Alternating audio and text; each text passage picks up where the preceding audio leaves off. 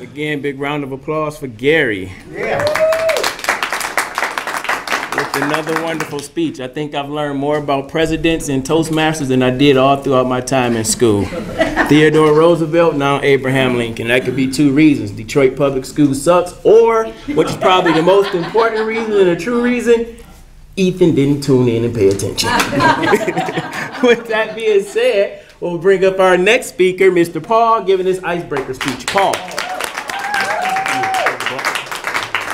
All right, I appreciate everyone's time. You know, I'm 38 years old. I've been married for 14 years. What's important to me is faith, family, and as far as passions, we love to travel. We've been all over the world. My wife's actually an immigrant from Istanbul.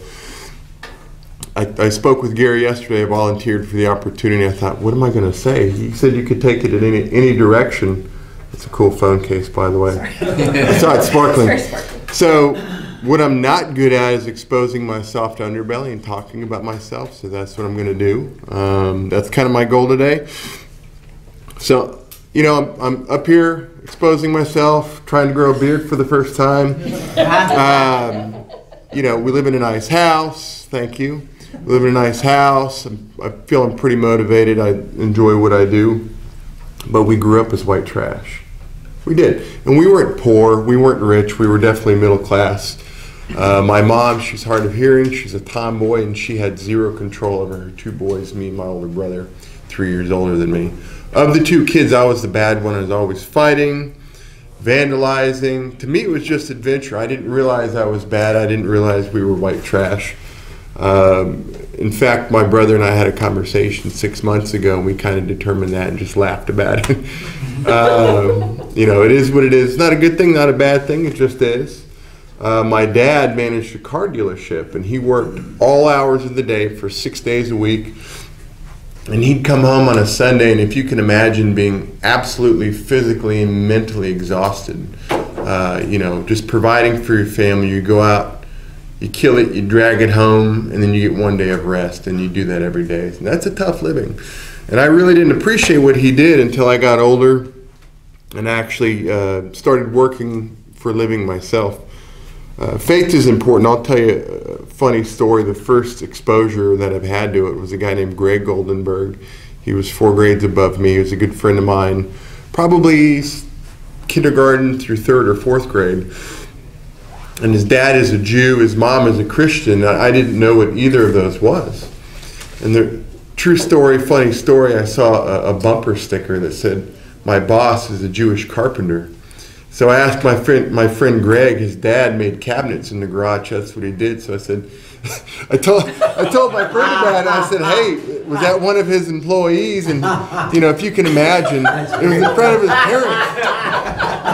So I just stood there, and they all kind of like, they were silent, and they all kind of stood there and laughed at me. And I said, "Oh man, what just happened?" I had no idea. So they explained it to me. So that was my first introduction to faith. Like I said, I was a bad kid. You know, I like to fight. To me, it was all adventure. I was really good at football. That was, you know, something that I could always, you know, rely upon and kind of get rid of my aggression. And all the way through 8th grade, I was the alpha male. In my own head, I was the, you know, King Blank of Blank Mountain. If you've ever heard that term, I was the shit. And then the weekend before 9th grade, I actually had brain surgery. I had a benign tumor on my cerebellum, which controls motor coordination, would help me at football because I'd hit someone and I'd go right through them. I couldn't stop. But it also controls hormones as well, hence the aggression. So in my own head, I was at the top of my game. I was the king. And then afterwards, I was humbled. I was broken. It really broke me down. And looking back, it was absolutely a new lease on life because I was in the wrong path. Really taught me humility and that I wasn't all that I thought that I was. Moving forward a little bit, I went to college at University of North Texas. That's where I met my wife. This is another good story, totally true story. It was January of 2004. I just had arthroscopic surgery on my knee for the 2nd time, and I was on crutches. and it was cold, and I had to hobble my way to class. And you know, as a college kid, my wife's college instructor was pretty hot, and that's the first time I saw her. First day of class, she helped me up to my desk, and I was like, man, I'd really like to you know, get to know her, make her my girlfriend. 3 months had passed. It was April of 2004. I saw her in the computer lab, and she was an employee there, and she was tutoring 2 girls, and I was preparing for another class, and I was like, well, here's my shot. And it was just one of those days where you wake up and you just feel good and everything's okay. So I figured, oh, why not? The answer is always no if you don't try. So I walked up to her and I said, excuse me, I have a question. My name's Paul, and can I take you out to dinner? And all 3 of them looked at me like a deer in the headlights. And if you can imagine, like, oh, crap, you know, you get that sinking feeling in your stomach. And it was probably 3 seconds, but it felt like forever. And she says, well, I don't know you. And I said, well, that's the point.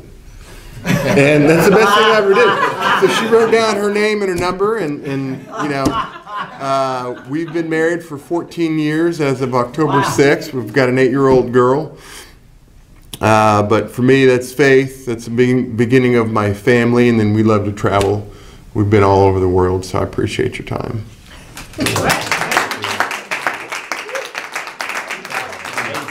Oh, thank you. What a natural, right, Jim? Yeah, right. That was just the